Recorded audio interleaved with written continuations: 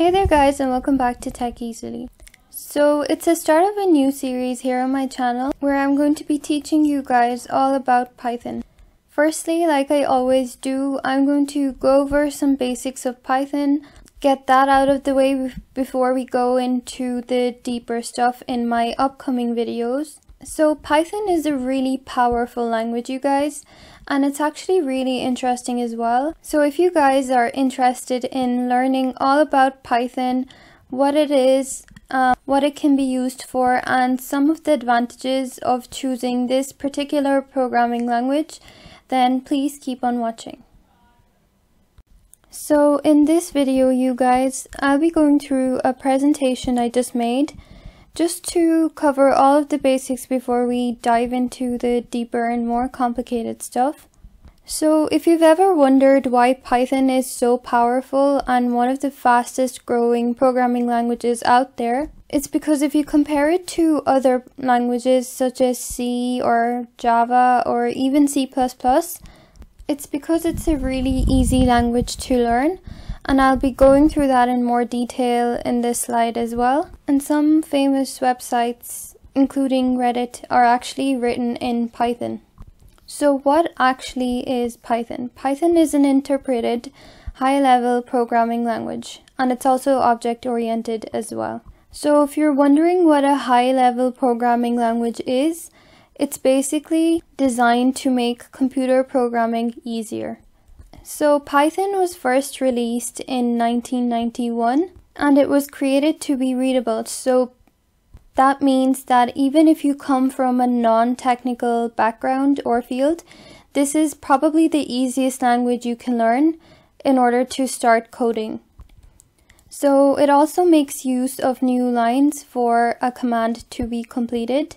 And if we take this and compare it to other programming languages, again, this is different, where usually they would use something like a semicolon or parentheses. Another really important point to note, you guys, is that Python depends on indentation. So basically, it uses white spaces to set scope. So for example, for your loops, for your functions and classes. Again, if we were to compare this to other programming languages, they would probably use something like a curly bracket for this task. So the next thing we're going to be looking at, you guys, is what is Python actually used for. Now, I'm going to go through this really quickly because there are some other things that I want to go through in more detail. So basically, Python can be used for machine learning, which is basically just the study of computer algorithms.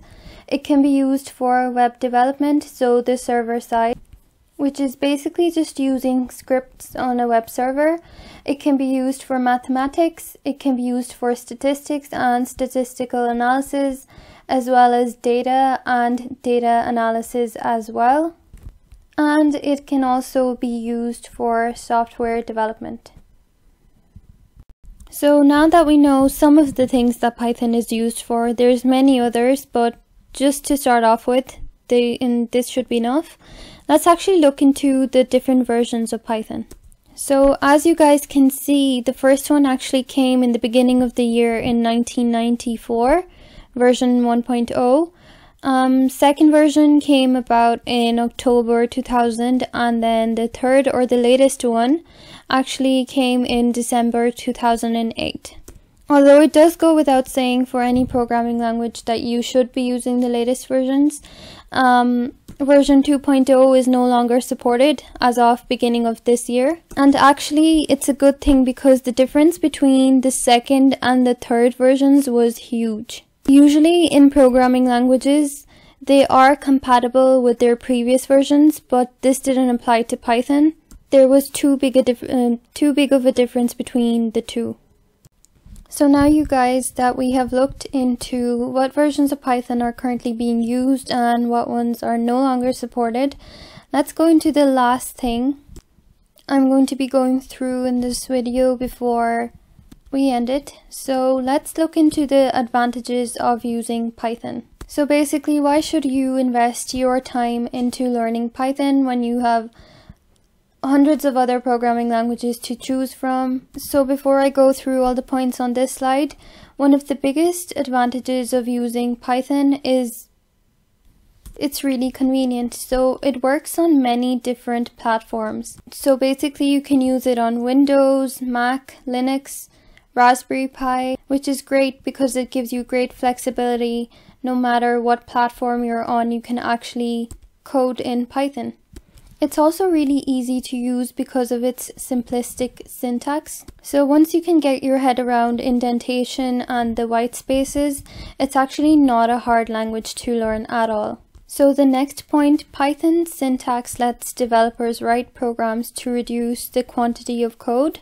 And this is in comparison to if you use a different programming language. And it's actually really powerful as well. I don't know if you guys have read about this, but basically a few lines of code in Python can actually replace the work of lots of people. So it's actually really powerful. And so the last point we have here, in the beginning I mentioned that Python was an interpreted language. And what this basically means is that as soon as the code is written, it gets executed. And this basically gives you guys so much flexibility, and it makes life so much easier when it comes to debugging as well. And it also allows for dynamic scoping and typing. And dynamic typing is when the Python interpreter does type checking only as the code runs, and the type of variable is allowed to change over its lifetime. So these are some of the advantages of using Python. There's many others, but just to begin, for the basics, this should be good. So that's it for today's video, you guys. I really hope that you guys are excited for this series and that I was able to help answer some of your questions on what Python actually is, what it can be used for, the different versions, and some of the advantages of Python.